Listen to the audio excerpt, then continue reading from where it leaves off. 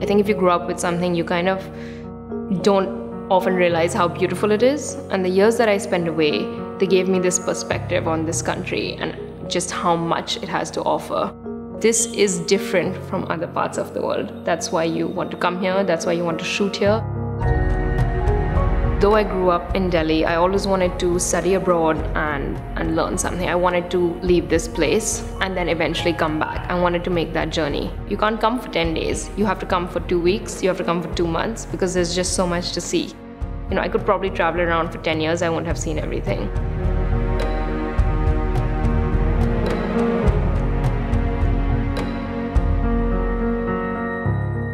This country has beaches, it has mountains, it has forests, it has deserts, it has cityscapes.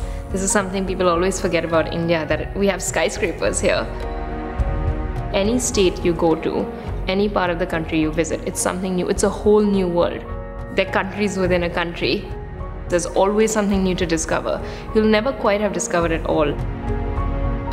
You can just go and shoot, and there's this freedom of creativity.